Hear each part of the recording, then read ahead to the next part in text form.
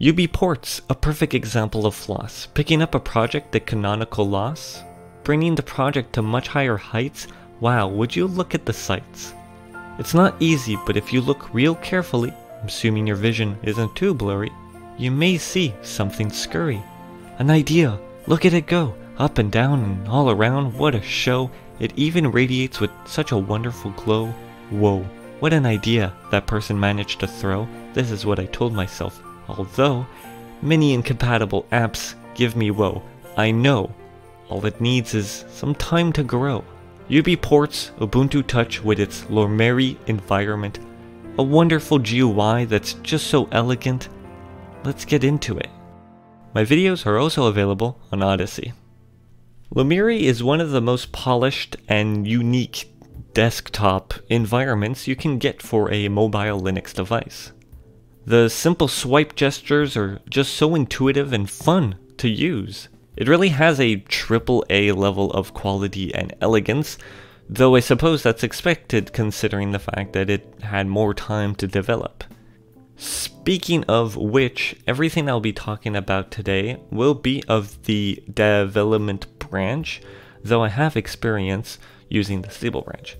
Out of the box, UBPorts has done a great job making this OS really feel like a real alternative. A third player in the field. It may seem a bit weird, but when I was younger and I saw my first Ubuntu Unity desktop, I saw it as the future. It was so perfectly different, having two bars instead of one, and having the bar take the top left corner of the screen.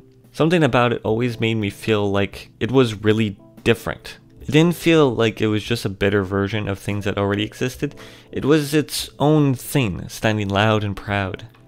Note this was the first time I was looking at a Linux system as a Linux system. Touch gives me this feeling as well, and to me it's somewhat nostalgic. While we're at it, speaking of nostalgia, Ubuntu phones. That could have been a thing, a real big thing. I remember looking at reviews about that. Even MKBHD talked about it. It wasn't really even that long ago.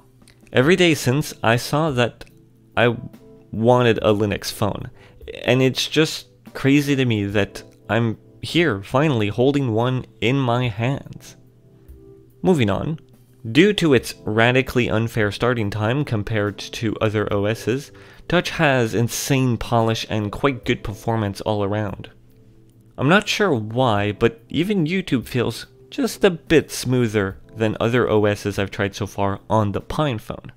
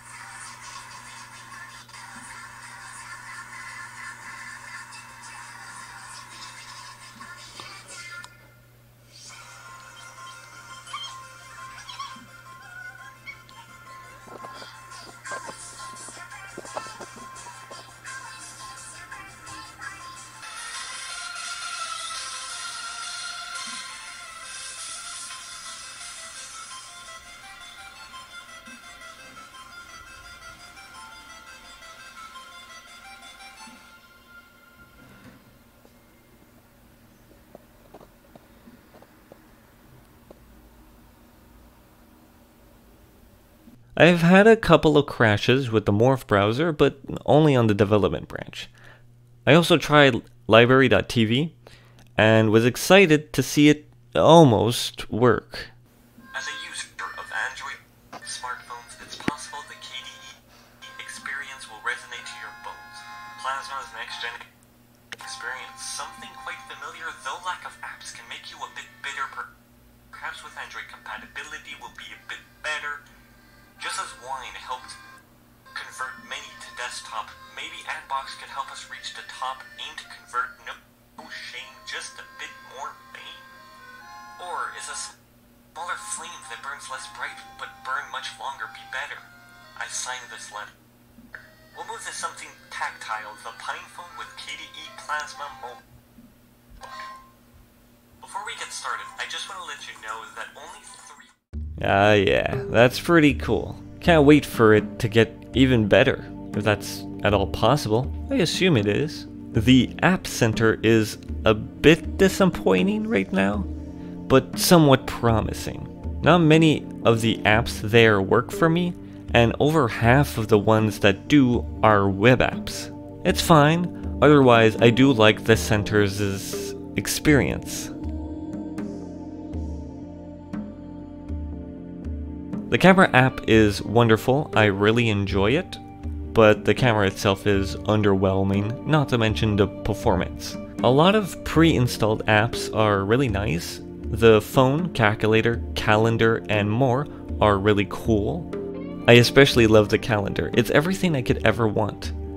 A day scheduler that shows what needs to be done throughout the day, an easy way to add events. I'm missing a couple of quality of life options, such as creating bi-weekly events, but otherwise I used to use Google Calendar. I know, I'm embarrassed, but this works exactly like that did, and so I can finally have a personal offline scheduler that works how I want it to work.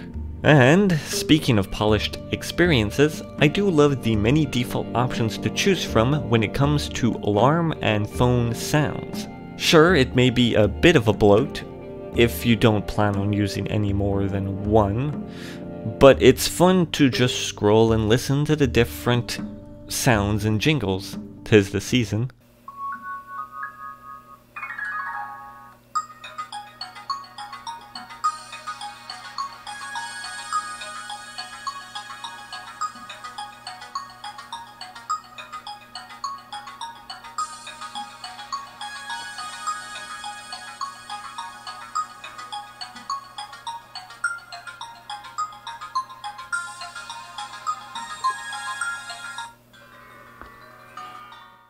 Less than 4% of the people who watch my videos are actually subscribed. If you like what you saw and want to support the channel, you can do so by subscribing.